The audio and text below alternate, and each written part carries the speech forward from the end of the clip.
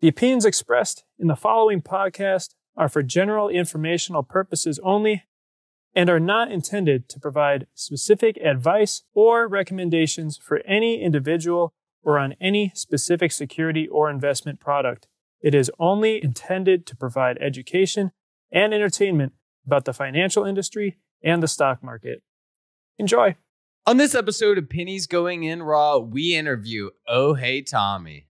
Hey, yo, check 1, 2. This is Flavor Flav in the building for the Atlas crew. Atlas Trading, what the fuck is up? There are traders, there are prodigies, and then there's legends. We're up 4%, baby. No way. 4 fucking percent. Buy the fucking dip. Hey, who told me about IDEX? Like, dude, what the fuck? Like, someone just made, like, a lot more money than me on my trade. You find out life's this game of pennies. Did you check the portfolio? Pennies.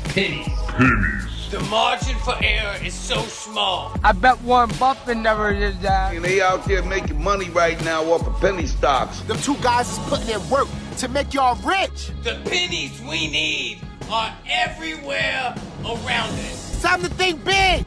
Pennies Going In Raw. Featuring Dan, Deity at Dukes, and Hugh Honey. Produced by Vinny Strokes, baby. And today's episode of Pennies Going In Raw is brought to you by Benzinga. Benzinga is our absolute favorite resource to use to trade with. We use it for charts and news and scanners. Look, guys, we use it for everything except for buying and selling stocks.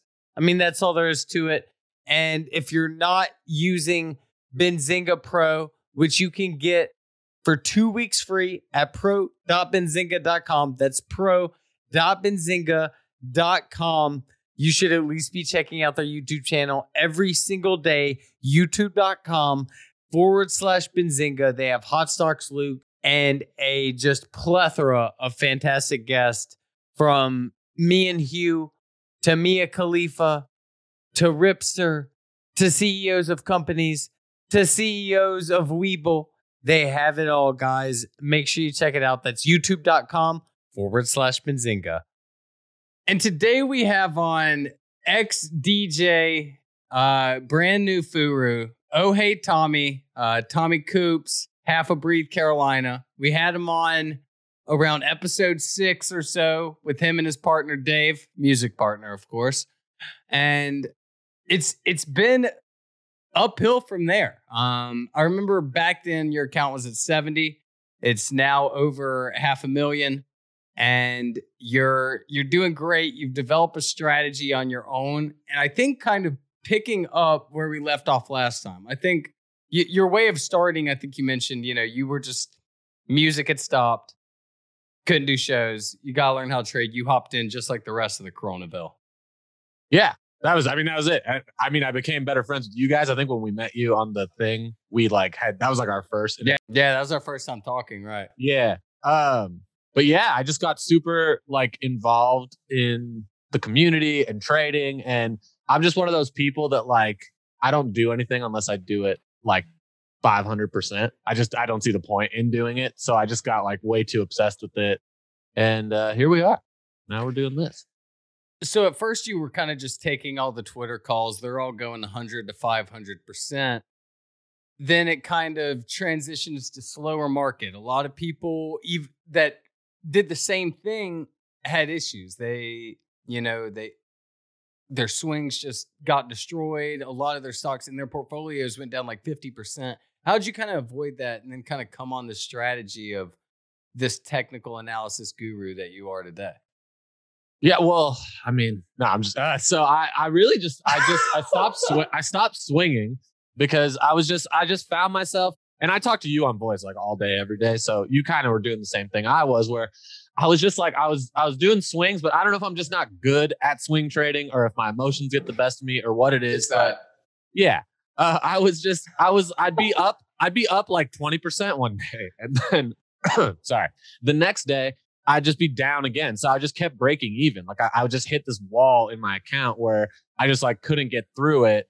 And I was like, all right, I'm sick of I was like, I know how to day trade. I'm doing it to like stay green on the days where my swings are red. So I'm just going to try just doing that and having no swings. And I'm not saying I foresaw the market crashing when it did, but it happened like right after I went full cash. And then everything kind of went down for everybody else. And I was just scalping like 2 or 3 good things a day. And I've legit had over 10K days almost every single day since January. Was that a plan by you two going cash together? I don't know. Did we talk about doing it? I don't know if we talk all day, every day. So it might have just been like even in past like a month ago's episode on the podcast, I'd mentioned like I just decided to go full cash. So it just seemed like a market where you were just daggering plays. You're going in and out, just scalping them really quick and not even holding them for very long at all. And I was in that same boat where I said, all my swings are dropping and I am essentially just day trading to make up for losses that my swings were bringing to my account. So I think we both agreed that, this market shaky, all of our swings, which were, UWMC, lots, et cetera, we're all just going down every day. We saw them in the single digits and we said, hey, I think it's time to cut.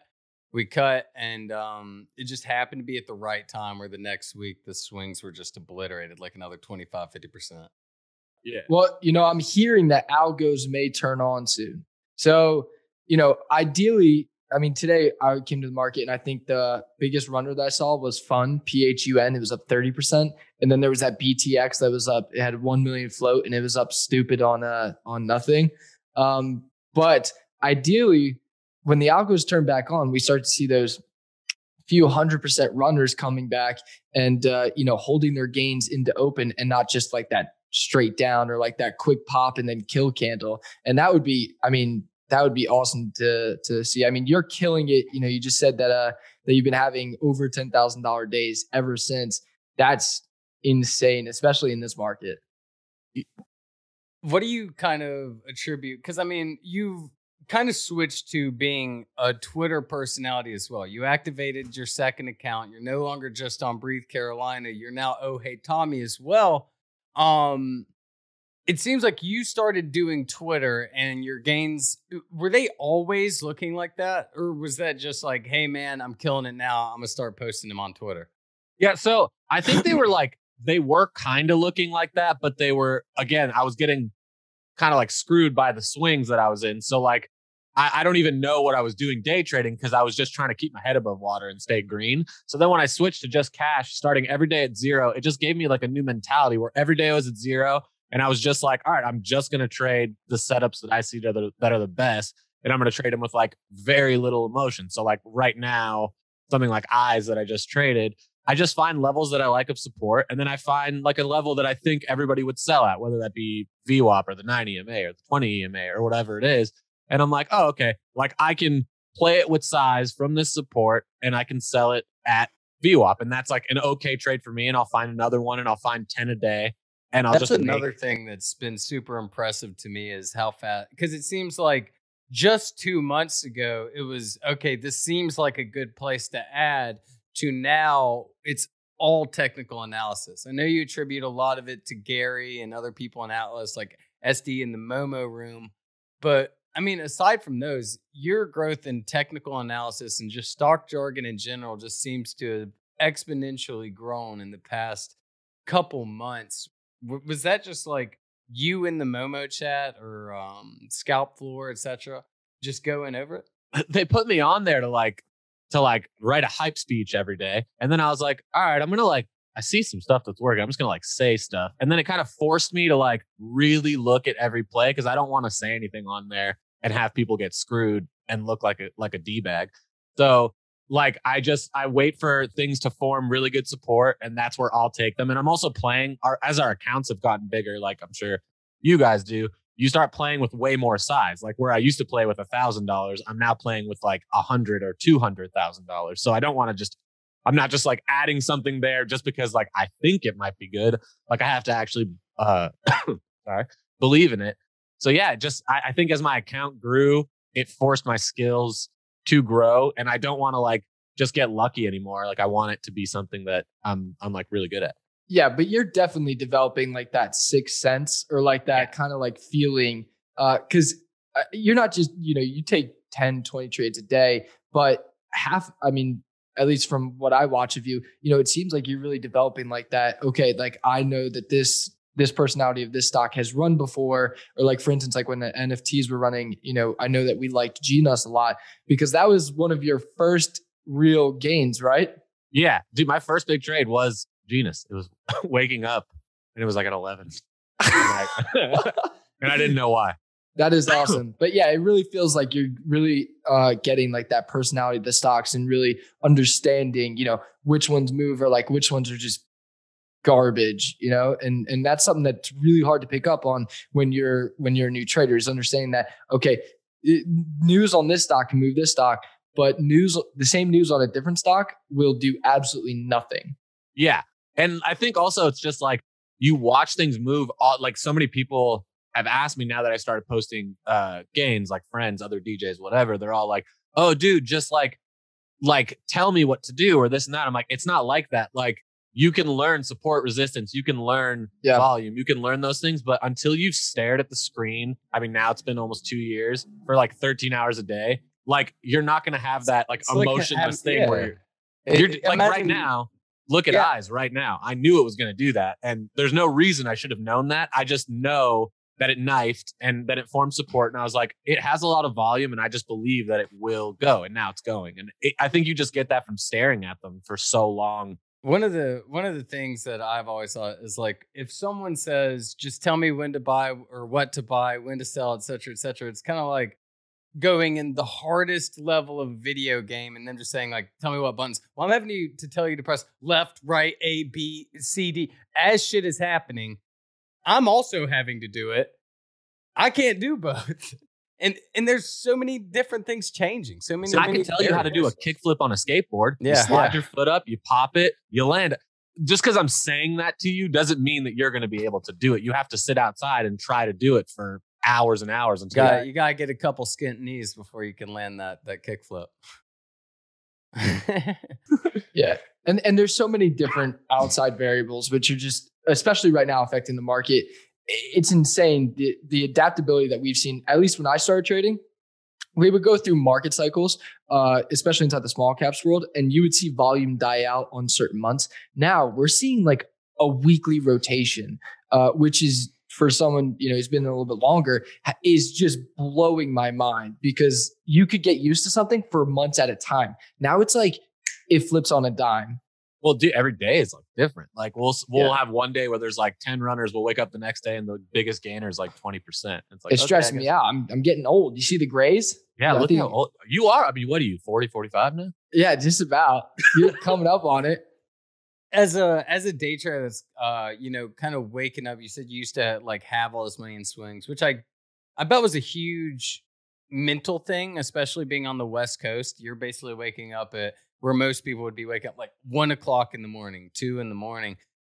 Like if you sleep in and you look at your phone and it's 7 a.m., you no longer freaking out because it's all good. Are there days that you just take off now that you don't have any money in the markets? Does it just not look right for trading to you? There hasn't been yet. The other day, Thursday of last week, because it was like the long weekend, I had like a really good morning. I traded like 2 things. And I was like, all right, like I think I made like 16 grand. And like any other day, I would have been like, oh, okay, well, I could probably turn this 16 into like 30. But I was just like, that's like enough. It's Thursday. It's a long weekend. The market's probably going to slow down. So I just like called it a day, like right there. I haven't had a day where I just don't trade yet, but I'm sure that day will come. When you're looking for these plays, what's I know a lot of people always ask like, what is the favorite setup indicator? What do you kind of use to find these like ears? So for me, my favorite thing is to check like the top 10 gainers in the morning. I put them on a watch list I use Webull for my scalp account. So I put them on a watch list of Webull and I just start sifting through them all through the open, seeing I like the 9 EMA, 20 EMA, 50 EMA, and the 50 SMA. And I'll just start seeing what comes down to there out of the runners. And I'll start scaling in on something that I think had either the best news or it's like the best. There's also like ones that are like the best name, like Today Fun. Like everybody knows that name. So when they see it and they see the news, they're like, oh, I've made money on this before. Like I'll buy it. So I start looking at, things like that and I'll start scaling in. How are you scaling into these day trades? And do you ever and how do you manage your risk on a lot of them? So my favorite thing usually is my first scale in will be at the 9 EMA if I get it. At the 20 EMA, if it falls down to there, I'll get a lot more. And if it comes down to the 50, it'll be a full position, which is 200 grand, 250 grand. What in comparison is that to your account? My account's at a little over $500,000. So nice. But I only trade you're having full conviction, putting in half your account into a day trade. I'm asking again, risk management on that. What is your strategy of if this just does not go my way, where do I cut it? I'll cut. So on a 50, if I add on the 50 SMA, that to me is the last line of resistance essentially. If it breaks that, if it really breaks it, I'll just cut it. Obviously, I don't know how hard the knife will hit, so I can't say if it goes down 2% or it goes down whatever. So I just see those key levels that I see are a good support, and if it really breaks those things and I have that much in it, then I'll cut it. I won't add too much down. But that's why I like to scale in, whether it be the 9 EMA down to the 20, down to the 50, or support levels. I'm never this looks good, throwing half the account in it right here. It would have to be a scale in. That is the nice thing though about taking commons and not options is that, you kind of, even if you are going heavy, okay, let's say that something's up 200%. If it's moving that much volume, very worst case scenario, let's say you oversize, you overposition, and it halts down on an offering or something, you're probably looking at worst case scenario, maybe let's call it 20% of your account. But I would say maybe, median loss is probably anywhere from 5 to 7%, if it's a really bad knife. So that's really for everyone that's thinking okay, Tommy has no risk because he's just going in heavy on his accounts. That's the real benefit is that, he has a plan. So even though he's kind of leveraging himself, most brokers give 5-to-1 leverage. So so you're really using that to your advantage, which I think is awesome. And I really only get stuff that's down, what I consider down on the day. I'm not buying stuff that's 5 green candles in a row. I just won't do it. I'm waiting for something that was hot. People kind of forgot about it for a second. I'll add it. And that's where I think it'll test VWAP. It'll test whatever. And my plays are short. If I'm adding at the 9 EMA, and VWAP's one nice green candle away from it, that's my move. That's what I'm. So to be clear, you're basically saying that you're just a full out day trading range trader. Yeah. That's awesome. We had an episode about that maybe 3 weeks ago, and that's all we talked about. And it's awesome because I don't think we've really had Rocky Catching Bob is for sure. Yeah, that's what I was literally about to say. We've never had just a pure day trade. I mean, we've had Gary, we've had PJ, but I feel during a choppy market, obviously I think this will help a lot of the newer ones. And that's why I have a lot of kind of specific questions that I think a lot of people that want to day trade want to know, kind of would you ever hold things overnight? Let's say you buy something towards the end of the day, it still looks decent. After hours, it gets kind of spready. If you're selling it, then you're selling for a 3% loss just because it was a lower float. And that shit happens. Do you hold overnight ever on these stocks? Do you what? Not much. I the other day, IDRA was down I think 60%, 70% in after hours. I literally had it on my screen, and here after hours closes at 5 p.m. So I just had it on my screen, and I was if it stays this low, 70% down in after hours, I'm just gonna load it and overnight it because I don't think my risk reward was I doubt it's gonna go much lower, and I think it'll probably wake up worst case, best case scenario, 5%, 10% up. So I waited till 4:59, and I bought 100 grand of it. And I was I'm just going to go to sleep, and I have Weeble so I could wake up at 1 a.m. So I woke up at 1 a.m. and it gapped up 20% at 1 a.m. So I just woke up to 20 grand and sold it at 1 a.m. and just went back to bed. So those scenarios where I think it's oh, something fell down on whatever data and it's so far down that I think it literally can't go more down, I'll overnight. But for the most part, I'm not big on overnighting right now anyway. Yeah. No, I think that's cool because we were talking about Rocky Catching Bob, he's pretty intraday, but it sounds like you just have a plan. Even if it looks like it's going to break VWAP, you're scaling, 90% of your position, which I think is awesome because that's one of those things, especially I know with me where it's like one of those things where it's like, okay, like this thing has nice volume. This thing's breaking VWAP, like that candle is super sick. And all of a sudden it knifes on me. And I'm like, if I just stuck to my plan, it would have been a beautiful trade. So I think that's cool. That's really awesome. And sometimes my plan is like new high of day. Sometimes my plan is pre-market high. Like whatever I think it's going to do is what, I'll do. But also if I like say it, if I'll call something on the Momo floor, I always say like where I think it's going. So at that point, it's like, I've told you what I'm going to do. You decide what to do kind of after that. Yeah. So it's like one of those, like, it's kind of like, every penny counts, every penny counts. You don't need, so it's funny because I'm the almost exact opposite. And we talked about on Sunday was that, I make my quarter sometimes in one day, 1 week, where you're, consistently building, every penny counts. That's a cool perspective.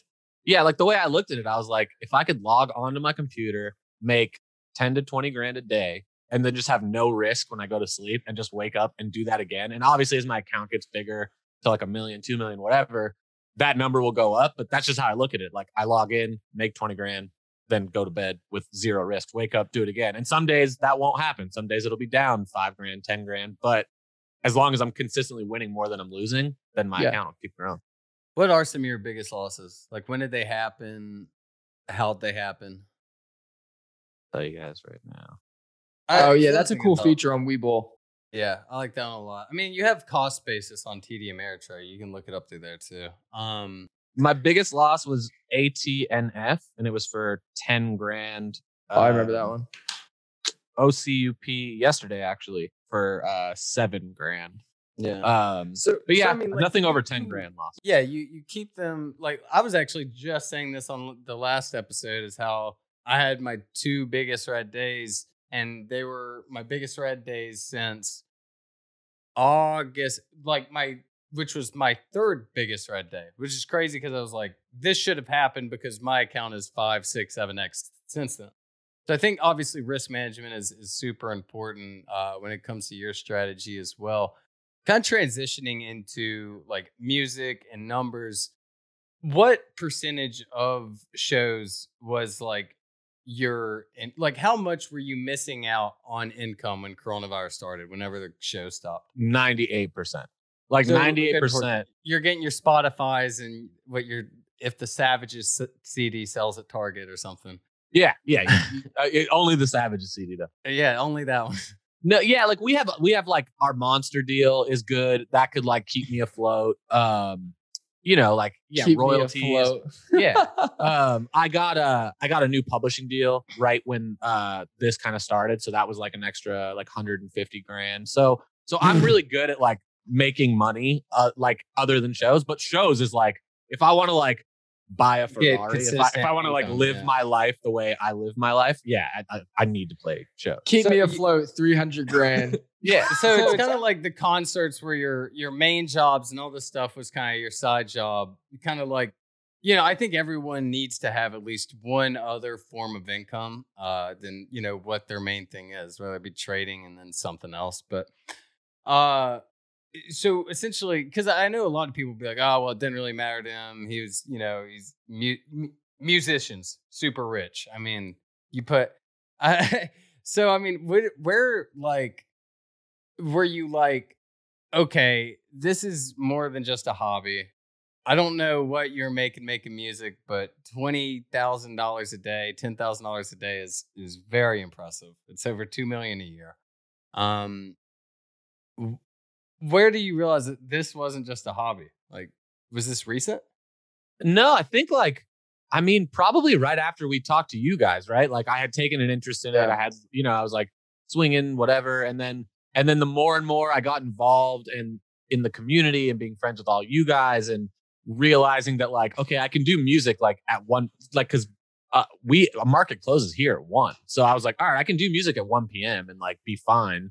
I'm not doing music like 6 a.m. here. So I was like, all right, I'll just wake up. I'm going to trade every single day and like learn this skill that I could have. Cause I don't want to tour till I'm like 60. So it's something that like, if I can have this in my back pocket forever and do this and tour when touring is over, this can just be something that I can do. If you're making 6 figures a week, Would you still tour? Yeah, I'll still tour. Whoa.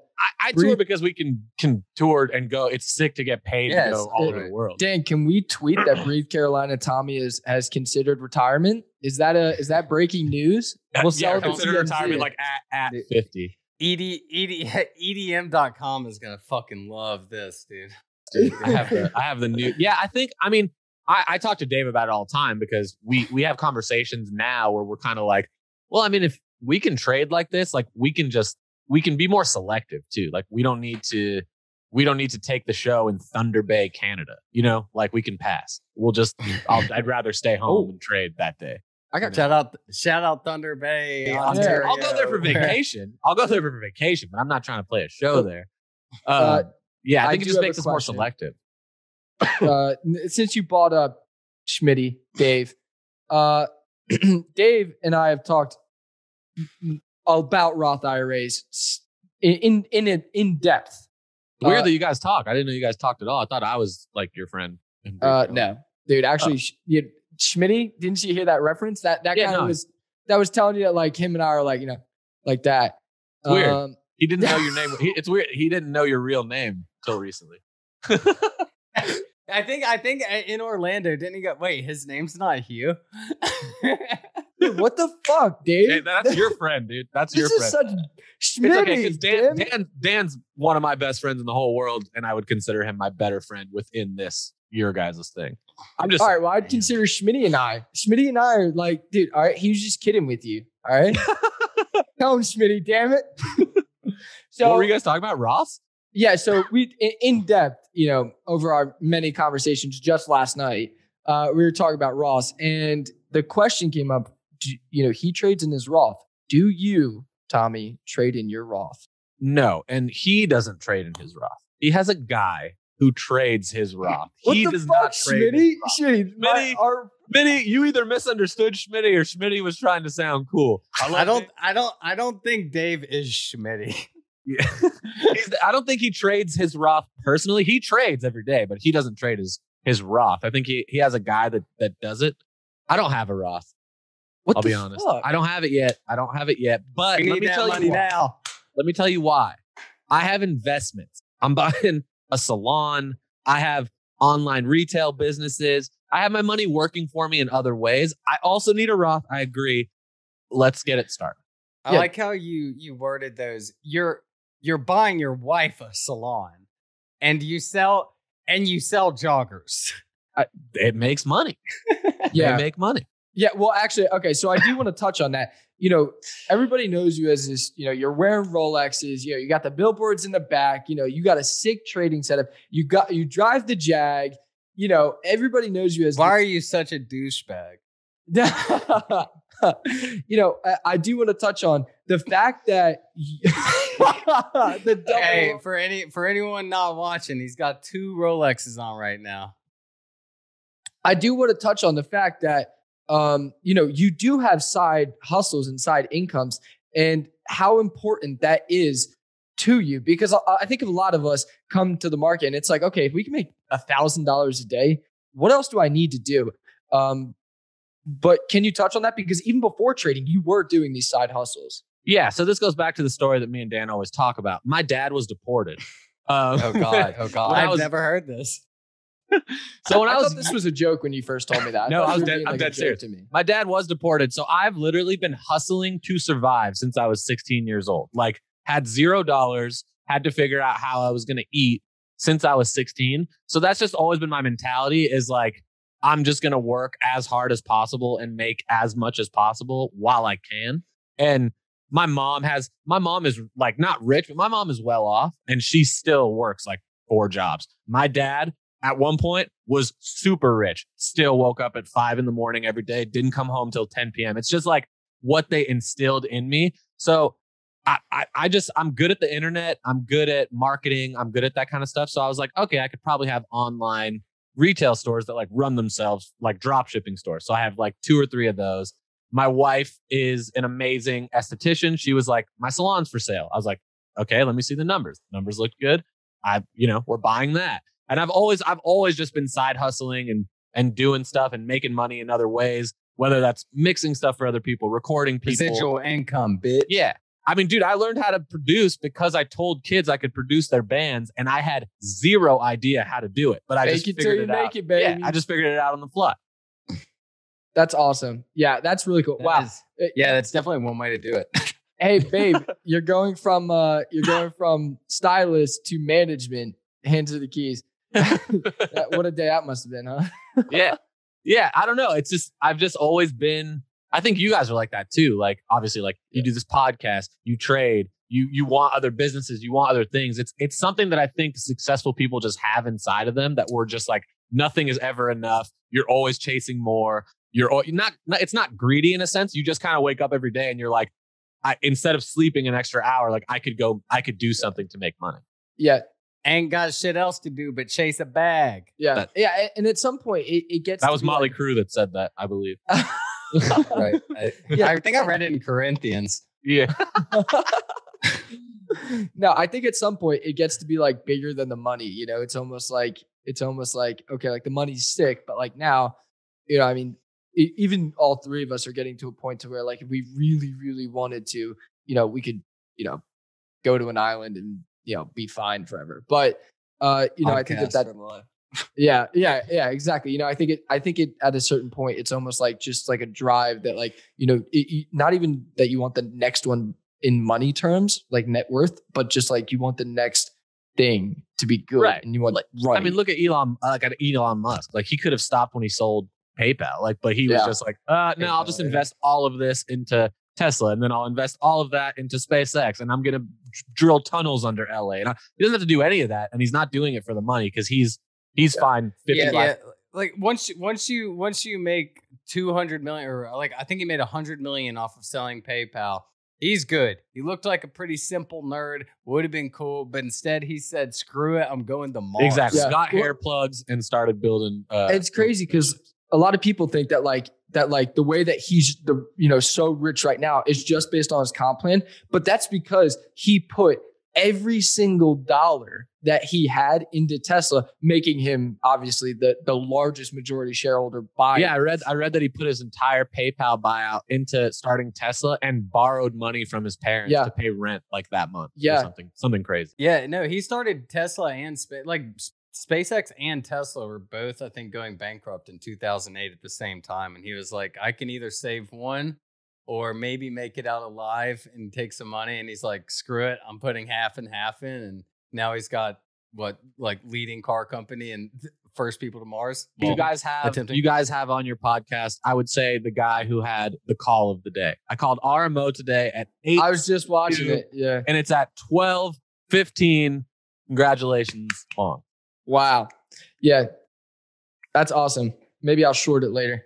Yeah, short it. I'll be out of it by the time I short it. But amazing play. No, that's awesome. Yeah.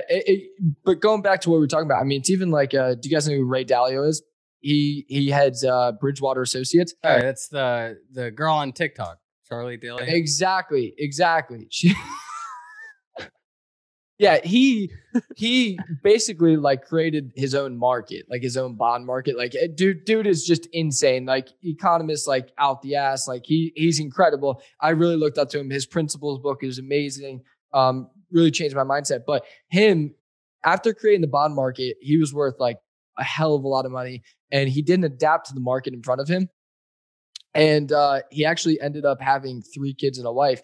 Or 2 kids and a wife, and asking his father for rent inside the 80s. After all of this success, being at the top, and then he had to ask his father, and now he's worth 20 billion, something like that. So I think it's just so cool, like all the different stories that are out there, you know? Yeah, nobody's dad was deported, and he became a millionaire. Yeah, no one's dad, and then number 1 hits, it's all there. Well, I think that's all we got. Aside from the fact that, you know, your shows are coming back. You got 2 this week. You got 1 in Chicago. You got 1 in Houston, Texas that all of us will be attending. Yeah, I'm super worried. I don't know how it's going to be. But it's going to be amazing. The promoter, I sent Dan a screenshot from the promoter saying that it was on track to be great. So it's not my fault if it's not fun. Promoter's fault. Promoter's fault. Yeah. I know my worth. All right, man. Well, Yeah, no, you kill a show. I mean, if it's not lit, it's not your fault because you definitely did as much as you could, no doubt. That's what I'm saying. So we will let you get back to trading. I know it's probably like breakfast time there in LA right now. So thank you for joining us, man. Thank you for all the good calls you're putting out on Twitter and everything you're doing for the community. Really appreciate it. And we will see you in particular in a couple days. And Schmitty. And Schmitty. All right, guys. And Thank you for Schmitty. having me. Peace, brother. All right, man. Take care. All right, guys, that's it for Pennies Going in Raw this episode. I hope you guys really enjoyed it. If you guys did enjoy this or any of our other episodes, please give us those 5 stars. It helps us out a lot. Our next goal is to get 5,000 reviews. Isn't that crazy? I feel like we were just at 500. So thank you guys. Like, comment, tell us what you didn't like, and tell us how we can make this better or what you loved. Thank you guys. See you next week.